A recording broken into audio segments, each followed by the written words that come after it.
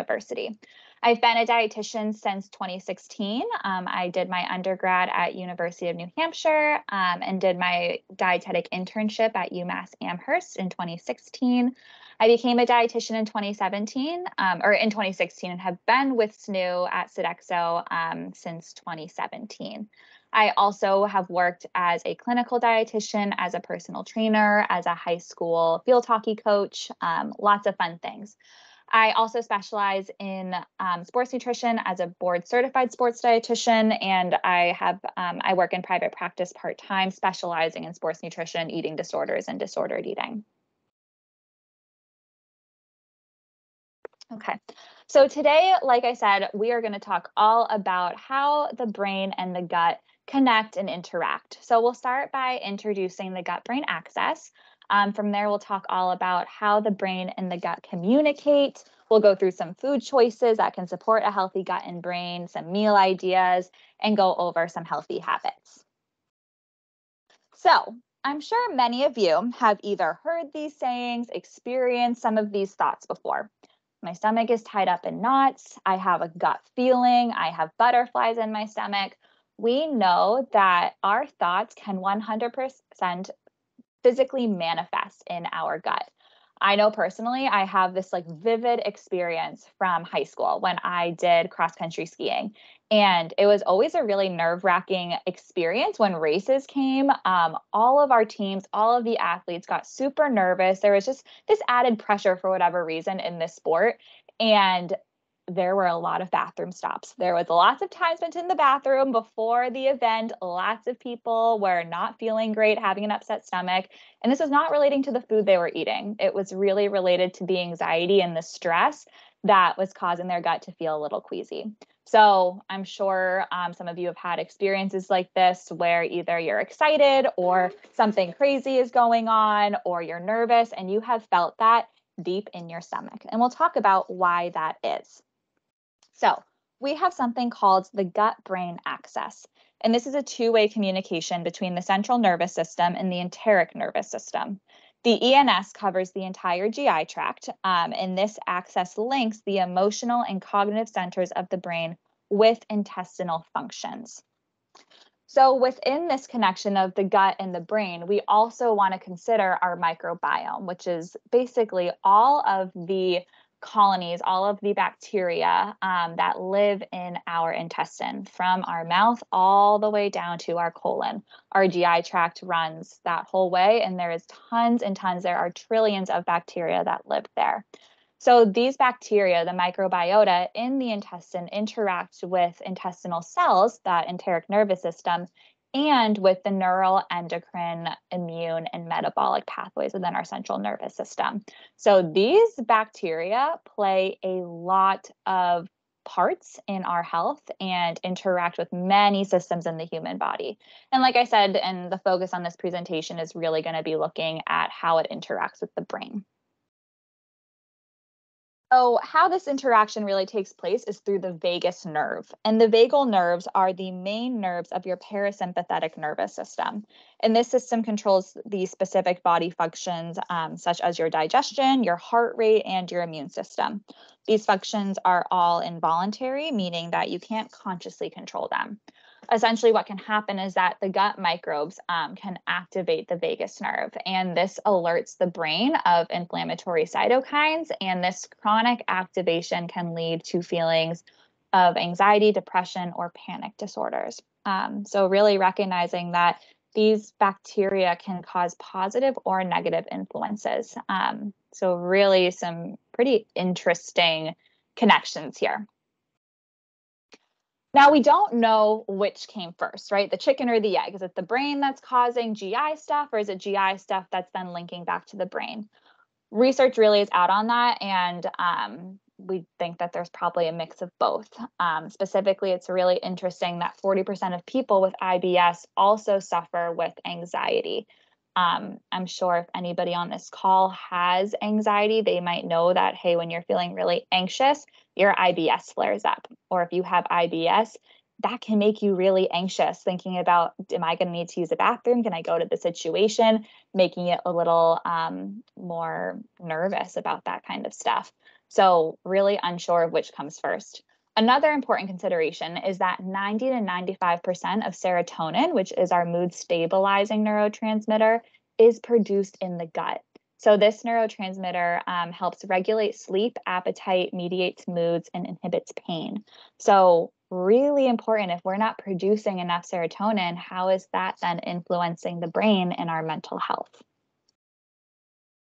So let's dive into food for good mood, with specifically focusing on how to build and populate a good gut microbiome. So, if anybody is familiar with gut health, I'm sure many of you have heard of prebiotics and probiotics. Probiotics specifically, I feel like have been getting a little spotlight over the past 5 to 10 years. They are everywhere. I feel like probiotics are in so many foods now. They're in supplements. They're everywhere. The health and wellness industry is really hopped on board here. But what are probiotics? They are the good bacteria that populate in your gut microbiome. So essentially, they're the active live cultures that can help change or repopulate intestinal bacteria to balance out your gut flora. So they're the good guys. They are the good bugs that live in your GI system that really help colonate and support regular digestion, your immune system, your mental health, all of these things. These are the good guys. We also have prebiotics, and these are non digestible food components that promote the flourishment of good gut bacteria, which basically means that these are the food for probiotics. Prebiotics are foods that we eat that then our probiotic gut bugs can then munch on and grow more and repopulate and produce really good colonies. And prebiotics are essentially fiber, which we'll touch on in a moment. So let's first start with probiotics and some food sources of these. So probiotics, I'm really focusing today, as you can imagine, on food. As a dietitian, I use a food first approach. I really like to try and utilize foods before supplements. I'm sure many of you know there are hundreds of probiotic supplements out there right now. Not a ton of research on the general use of probiotic supplements. They likely will not do harm, but I personally don't think they're necessary if you are choosing foods that are going to help your body produce their own probiotics. There are some conditions, especially inflammatory bowel diseases, that there is some solid research on specific probiotics and specific strains of bacteria that can be helpful. But for today's purpose on mental health and brain health, there really aren't any probiotics that I think supplement wise that are necessary to use and that you should choose foods first. So foods that have these live active cultures are typically created through the fermentation process. So the most common foods I'd say would be yogurt. Yogurt and kefir are both very popular forms of dairy. Both are fermented. Kefir is fermented milk. It's more of like a drinkable yogurt, very tart yogurt. You can see if you look on the back of many yogurt labels, you'll see on there live active cultures. Lactobacillus is a big one that you'll see on the actual label. So check that out. If you're looking at yogurt or kefir, look to see if there are bacteria colonies on there that are actually present, and it will say live active cultures. Other forms of probiotics are going to be kimchi. This is fermented cabbage. There are also tons of other fermented vegetables now. If you go into any like Whole Foods or honestly like any grocery store now, there's fermented carrots and there's fermented beets and there's fermented, so many different types of fermented vegetables that you can add in as condiments. There's sauerkraut. There's tempeh and miso, which are fermented soy products. So tempeh is fermented soybeans. Within this photo, it's the bottom right. And this is a great vegan meat replacement. I love tempeh compared to tofu. There is a much firmer texture. I think it has more of a nutty taste. So I replace it a lot as like a ground turkey alternative. You can crumble it up and it looks pretty similar. You can also just slice it or dice it and pan fry it, grill it. I think it's really fantastic. Miso is a paste, more of a condiment from soybeans. And then there's also kombucha, which is fermented tea, and sourdough bread, which is the fermented bread yeast. So lots of different food sources that add probiotics in. I don't think you have to have probiotics at every single meal or necessarily every single day to add these in and to reap the benefits. Building up, having them a couple times a week if you enjoy, if you like having yogurt daily and you notice that, hey, this helps keep me regular, this helps makes me feel good, then incorporate those types of things, but know that you can kind of mix it up. Next, we have prebiotics. So again, prebiotics are very rich in fiber, and fiber is a type of non-digestible carbohydrate that does not get broken down in our stomach and small intestine like most other foods do. Most foods are broken down and absorbed in the small intestine, whereas fiber passes all the way through until the large intestine. And that's where all of your probiotic gut bugs live, and they munch on that fiber and use that for fuel. So fiber-rich foods are really going to be your plant foods. So whole grain products, things like whole wheat bread, whole wheat pasta, any sort of other whole grains like farro, barley, millet, quinoa, brown rice, teff. There are so many out there. If you go just in the rice aisle of your grocery store, you will see a ton. There's also beans and lentils, nuts and seeds, fruits and vegetables. Any and all. There is no one that's better than the other. I know there are lists of prebiotic foods out there like bananas and artichokes and celery. And sure, some of these might have different types of fibers in them. All of these foods provide fiber. And the more variety you're getting in plant foods, the different types of fibers you'll be introducing to your gut to populate different types of probiotics. So variety is really the king here. Let's go through some meal ideas. So for breakfast, these are just a couple of ideas that can incorporate prebiotics and maybe probiotics. Not all of these will have probiotics in them. But one would be using old-fashioned rolled oats with riced cauliflower. This is a trick that I personally love to add vegetables in if you're trying to sneak them in a little bit more. I will add frozen riced cauliflower into my oats like halfway through the cooking process. So a 1-to-1 ratio, if you're doing a half cup of oats, you do a half cup of riced cauliflower, throw it in halfway in the microwave, and then it will cook right in. Has the same texture, doesn't have any taste. You have no idea it's there. And it's an easy way to sneak in some veggies if you want to. You do not have to. But then adding in chia seeds, peanut butter, a banana to get some more variety there. Greek yogurt for some probiotics with muesli, berries, and ground flaxseed. A smoothie that's made with kefir as the liquid with mixed berries, some greens, and almond butter. Or you could do avocado toast using sourdough bread with hemp seeds and fried eggs. So there's some breakfast ideas. And then some lunch and dinner ideas could be a whole wheat wrap with falafel, which is made from chickpeas, hummus, spinach, tomatoes, and peppers. You could do a burrito bowl made with brown rice, beans, lettuce, tomatoes, salsa, guacamole, a summer salad with farro, strawberries, arugula, goat cheese, sunflower seeds, chicken. You can add in, I have a balsamic dressing here, but you could also use an apple cider vinegar dressing that has some natural probiotics in it as well, if you enjoy that. A grain bowl with quinoa, roasted veggies, roasted beans, and tahini dressing. Tempeh stir fry with frozen stir fry vegetables, brown rice noodles, and peanut soy sauce.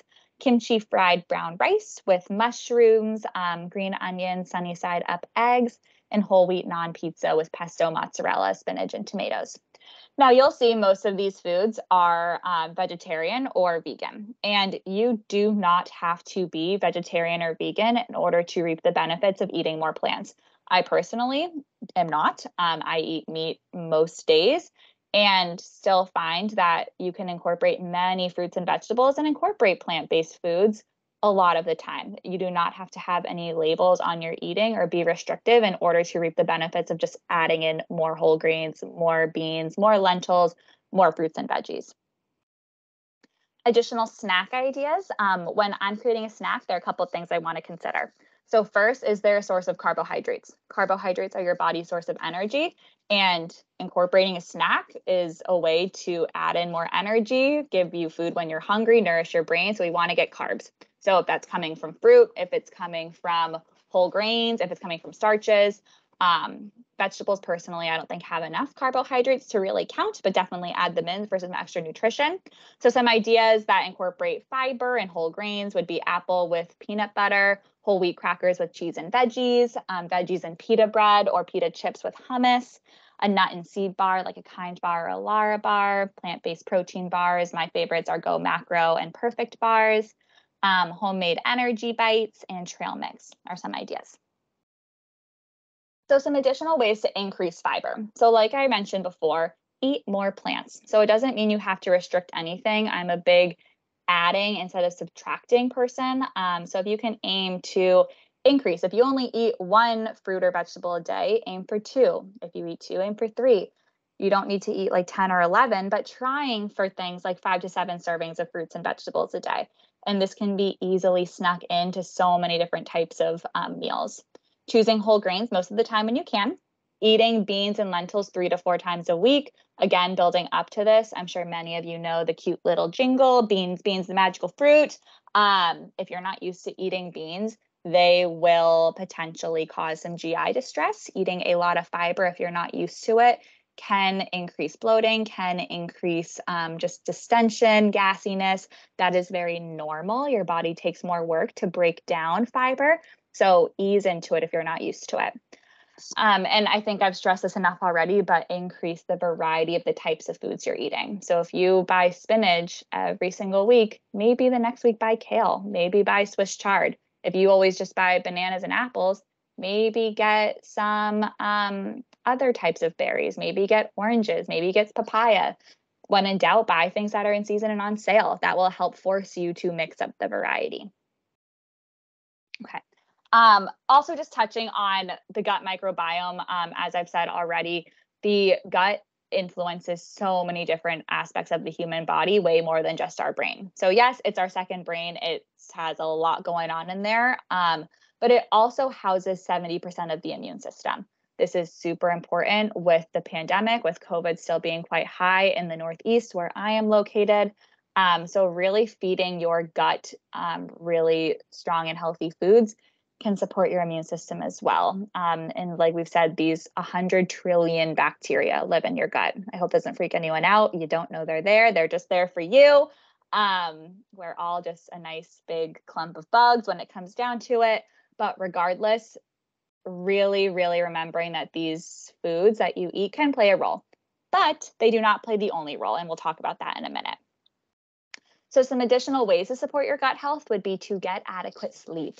Sleep, in my opinion, is the most important thing on health. As a dietitian, I think that says a lot. I think sleep is more important than what you eat.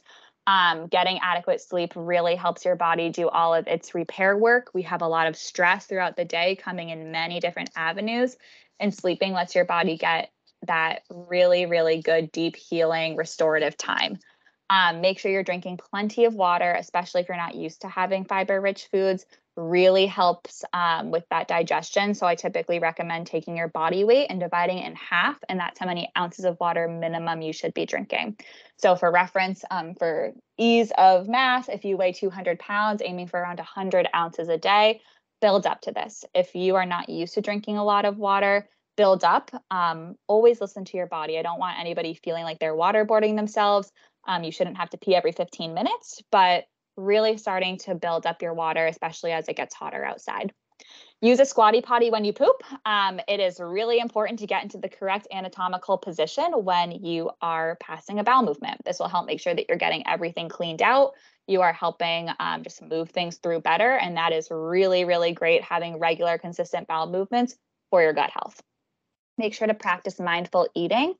If you are eating in a stressed out way, so let's say you're rushing through your meals, you're not paying attention, you're not chewing your food very well, all of these things can play a role into how your body digests. Try and get yourself into a peaceful environment where you're paying attention to your eating so your body can truly get into the parasympathetic state where it can do solid digestion. This will help the gut feel better and digest easier. Daily movement is another really important aspect of good gut health. This will help with regularity and prevent any constipation by getting in regular physical activity. And then most importantly, and I think often very overlooked, is eat enough food. Our culture is so inundated with dieting and restriction and cutting out certain foods, when in reality, if you want regular good digestion and good gut health, which good digestion is a key of, you need to be eating enough. And if you don't eat enough, you cannot poop enough. So making sure you're eating enough food and eating the good variety. All foods play a role into our health. And you'll see each different food group here plays a role into the brain. So carbohydrates break down to glucose, and glucose is the main fuel source for the brain. We build neurotransmitters with protein-rich foods, and fat-rich foods support the structure and function of the brain, especially omega-3 fatty acids, and fruits and vegetables decrease inflammation. So every single food you eat breaks down into some ratio of glucose, amino acids, and lipids, everything. And all of those help nourish the body. So keeping those things in mind.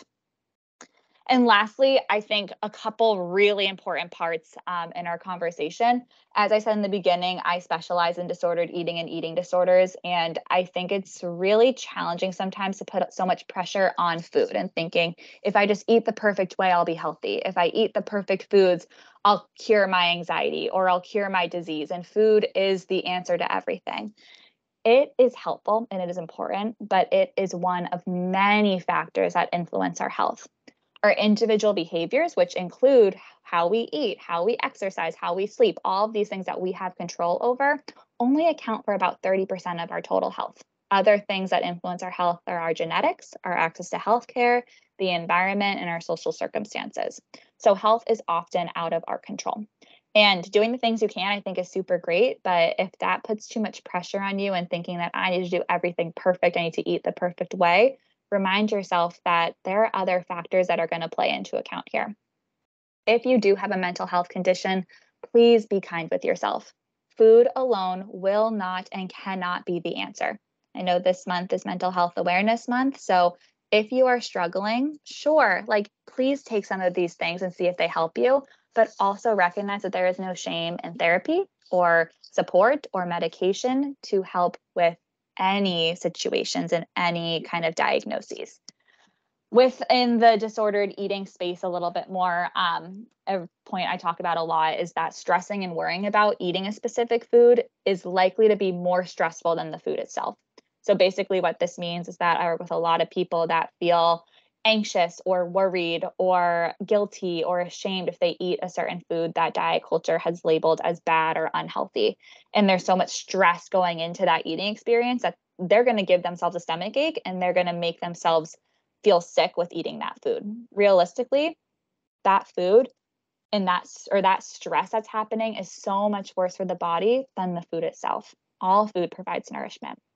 And most importantly, trying to enjoy what you eat. A positive mental attitude can 100% influence how the gut reacts. So going in with a peaceful mindset to your eating, going in with a positive affect can help you feel and digest so much better. That vagal nerve is sending those good signals down to your gut for this to be a good time.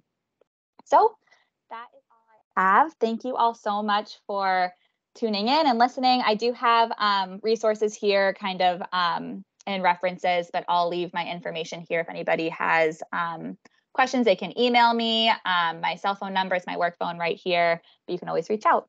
And now I'll pass it over to Maddie if there's any questions. Yes, great job, Kristen. I'm just going to stop recording.